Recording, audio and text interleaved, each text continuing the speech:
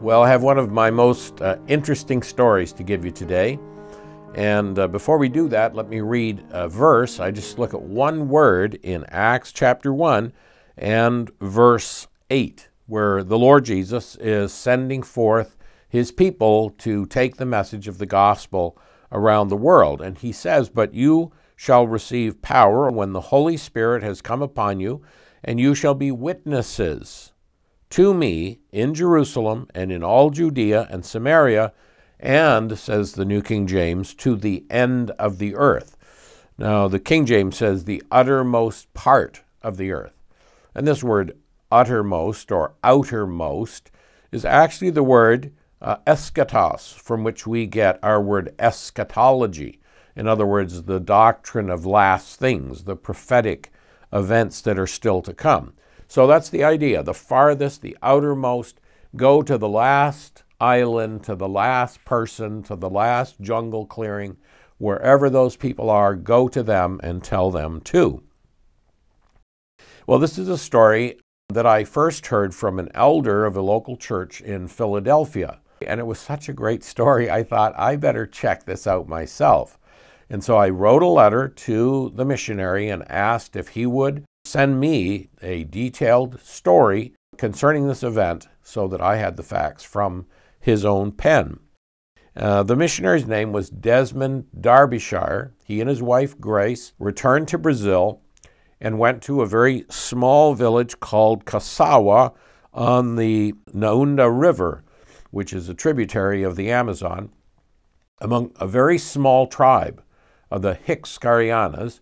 There were only about 100 of them at that time, but as a result of their care and concern for the tribe, it grew during their tenure there to about 600. But he committed himself to learning their very difficult language and giving them a Bible in their own heart language. Spent about 7 years on that project. One day he was working on his translation, and as evening came on, he had turned on the radio, and if the atmospheric conditions were just right, he could sometimes get a skip from Miami, from a radio program there across the Caribbean, and it would actually reach into the area where he was in the Amazon. It was November 22nd, 1963. He was listening to the radio and heard the shocking news that John F. Kennedy had been assassinated on the streets of Dallas, Texas. Well, he was very concerned, listened through the night, and the next day the Indians came to him and said, "Something bad has happened." They could tell by his demeanor, and he said, "Well, yes, the chief of the Americans has been murdered by one of his own people." They were shocked at this. In any case, time went by, and in 1965, John F. Kennedy's brother Robert was considering running for the presidency, and he knew that he wasn't very well known for his foreign policy, and so he decided to take a junket through South America and get some photo ops of him meeting with various people in these countries, and thought it would be good for his hopes for the presidency. And so it was that as he spoke to the authorities in the capital, they told him a rather unusual thing. They said, "You know, there's a very small tribe way back in the Amazon jungle, one of the tributaries, and these people somehow heard about the assassination of your brother. We have no idea how these Stone Age people heard this, but they were so concerned, and they gather Brazil nuts and rosewood and bring it out there to the main river, and they trade with Portuguese traders.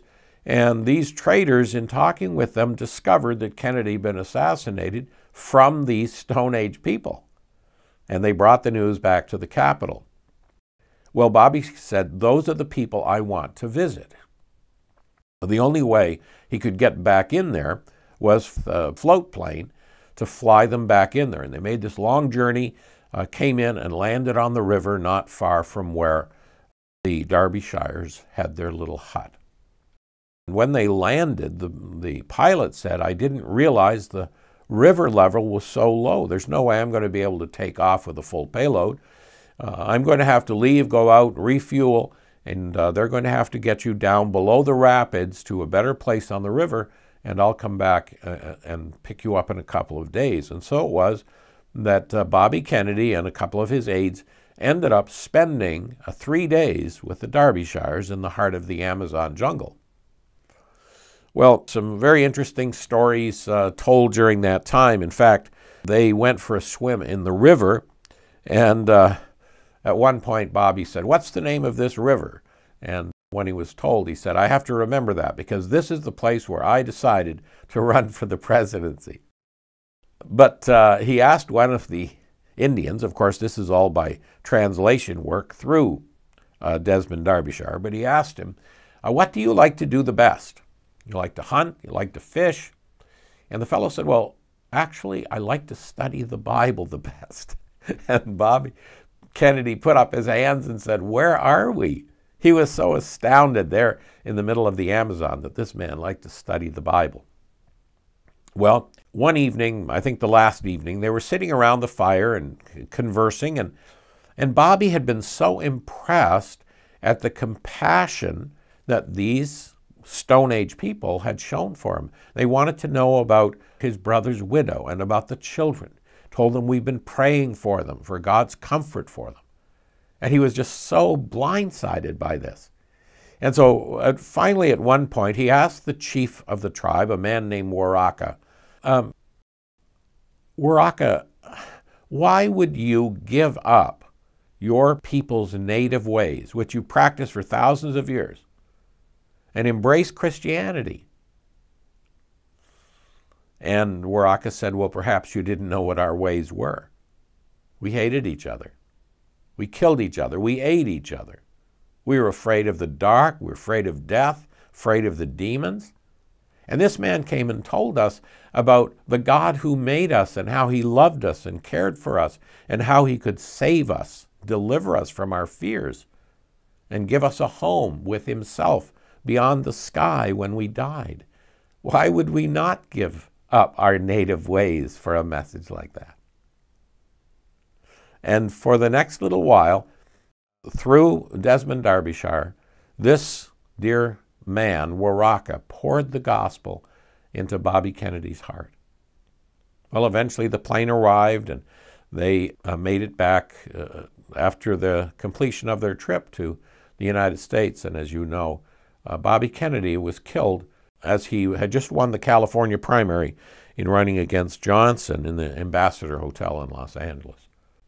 I told the story somewhere, and a young man came to me and he said, "You know, when Bobby Kennedy was assassinated, I was not a Christian, but I heard that his last words as he was dying on the floor, his last words were, 'Is everybody else okay?'" He said, "At that time I was a Hindu, but when I heard him say that, I thought, he must be a Christian if he's worrying about other people in the moment of his own death." I don't know whether Bobby Kennedy was a Christian or not, but I do know this. The Bible says that there will be representatives from every kindred, that's of every family, every tribe, every nation, in the choir in heaven. And it could well be that Bobby Kennedy is one of those who will be there. Whatever the case, as I thought about this story, it came to me with tremendous force how far God is willing to go to bring the gospel to a soul. The best person to share the gospel with Bobby Kennedy was Waraka. There was no question of Protestant versus Catholic. There were no arguments about church dogma. It cut right to the issue, didn't it? How are we going to do this? Well, I'm going to have to get Desmond and Grace Derbyshire from England into the Amazon jungle. And I'm going to have the atmospheric conditions just right the night that Kennedy shot so that Desmond Derbyshire can hear the radio broadcast coming from Miami. And then, of course, we're going to have to get Bobby Kennedy down into Central and South America. And we'll have to have these Portuguese traders take the message from the Amazon to the capital. This is the equivalent of getting a message cross-country from Washington State to Washington, D.C. And then, of course, we're going to have the water level just right so the plane can land, but it can't take off. And so God said, well, we'll do that. the marvelous love of God in orchestrating a conspiracy of love, surrounding people with his witnesses. And God is going to prove his case, that he has done more than enough to reach souls to the uttermost part of the earth.